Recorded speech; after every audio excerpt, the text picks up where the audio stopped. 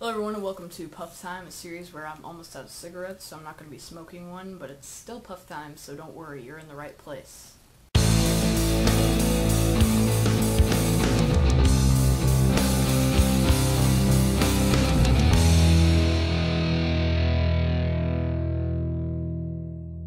We've been talking about anger in our last 5 or 6 or 7 Puff Time videos, and we're actually finally to the close of anger and our topic of anger. So, the last subject is being accountable. To promote a more rewarding and responsible manner of relating, the causes of your anger must be identified. An awakened mind should result in changed patterns of living. Be aware of your anger. Set goals to become more relational. Anger repels others. I don't know anybody who likes to be around somebody who's angry. In the introduction to anger, I mentioned how most anger is linked with the feeling that our needs or our self-worth or our convictions are ignored. And when anger is expressed negatively, it hinders us from connecting with others. And when anger is properly asserted or responsibly dropped, harmony is possible. I talked about this. You know, if you express your anger in a negative way, nobody's going to pay attention to you, or people are going to want to get away from you. But if you express it in a positive way, if you're assertive, or if you drop it, people are actually going to be able to be around you and be okay with you and how you react to things. So one of the first things to do is make amends. An inevitable byproduct of misguided anger is damaged relationships. It is not enough for us to resolve to move forward with a new perspective on managing anger. To truly find balance, we must be willing to make amends. You can't just strive to move forward without at least going back and apologizing for what you've done or how you've hurt other people. It is not your primary task to convince people of your changed way of life, though. You can apologize. You should apologize. But a lot of times, if you've hurt people enough, they're not going to accept your apology. And you can't force them to believe that you're ready to change your ways. If they choose not to forgive you, don't make your progress dependent on their reaction. If somebody doesn't forgive you, don't be like, oh well, I give up, I guess I'm just going to be this angry, self-loathing person for the rest of my life. No. Don't let the way other people react to your apologies determine your progress. Don't let it stop you. Have a healing heart. Even if the communication can't go full circle, know inwardly that you truly desire to bear no grudges. While there are no guarantees that we can tie down all loose ends involving past anger, we can proceed with a clean future. I mentioned this in the last video. The past is past. It is done. It is over with. So when you made somebody angry in the past and you didn't handle it properly, it happened. It's going to leave some scars. People aren't going to trust you. People are going to be afraid of you. But the fact that you can apologize and you can proceed with a clean slate, with a clean future, you know inwardly, you yourself are genuine about it. They may not believe you, but you know that you're genuine. You can apologize, and that's all you can do. You can't force people to believe you. Be authentic about your anger management efforts is another step in being accountable. No one can claim immunity from emotional trauma.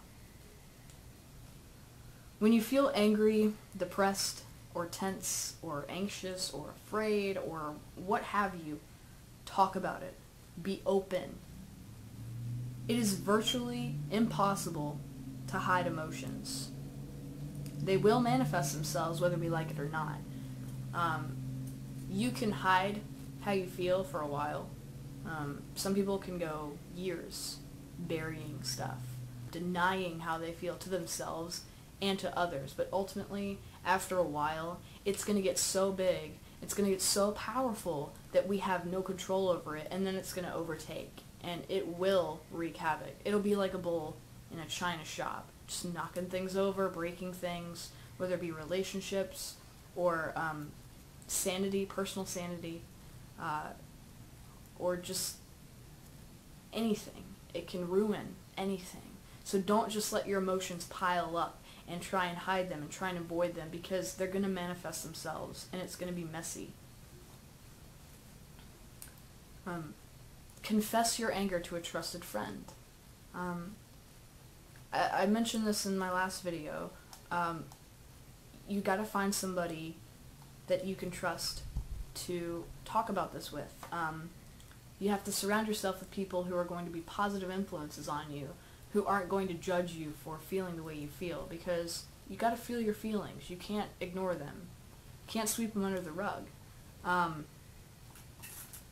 You'll find that if you talk to somebody you trust about it, you'll get support, and they will help you be accountable. And if you don't have that person in your life, and you feel desperate that you can't find them, and you're really discouraged, message me. Talk to me. I'll try and help in any way that I can. Because nobody should have to go through this alone. You're not alone. Another thing that can also help is if you write. I personally find writing to be a good escape for me. You can write poetry, prose, lyrics, short stories. You can even just sit down and write a whole entire paragraph. It doesn't have to be grammatically correct. It doesn't have to be perfect. You're just getting out your emotions. And trust me, just getting them out of your body, out of your mind, out of whatever, just getting them somewhere else helps a lot. Another thing that could help is music. I like to listen to music that matches how I feel, because it helps me feel like I'm not alone, that other people have gone through this, that they have pulled through. That helps me a lot. But in general, just listen to music and focus on that. It can really, really help. And again, find someone who you can be accountable to. Find someone you can share your struggles with, because trust me, a lot of people go through this. They just don't want to talk about it. So anyway, that's I'm going to close out with that. So that's it for my anger study topic, whatever. If you guys have any questions, or if you feel like I didn't touch anything, or I kind of skimmed over something too quickly and you'd like me to sit down and just kind of focus solely on that, message me, leave a comment, let me know. We can either talk one-on-one about it via messaging, or I can make a whole entire video about my thoughts on it. Either way, I'd love to hear your feedback and your input and what you guys think of this. And my next topic is going to be depression. And I'm actually going to be working from a workbook that's written by the same people that did this one, which, by the way, here it is. I'd like to thank Dr. Les Carter and Dr. Frank Minirth. They are the ones who wrote this, the Anger Workbook. They're the ones who wrote this. Like I said at the beginning of this, I do recommend getting a workbook, or just a book in general to work your way through. Not exactly this one necessarily. It's good. But there's plenty of workbooks out there. There's tons of stuff on anger or whatever you may be going through, and it really helps out to write it down and to read that other people go through this as well. So I like to thank these guys, and my depression topic is actually going to also be geared out of that, a book written by those same guys. So it's going to be the same type of layout and breakdown of depression. So stay tuned for that. Keep your eyes out for that. I will be taking notes and gathering material for that. And until then, I hope this study helped you guys with your anger, or helped you figure out how to give advice to somebody else who's got anger issues. And just remember, stay strong, keep your head up, and keep in mind what we talked about in managing and maintaining your anger and being accountable. So until then, see you in my next video. Bye.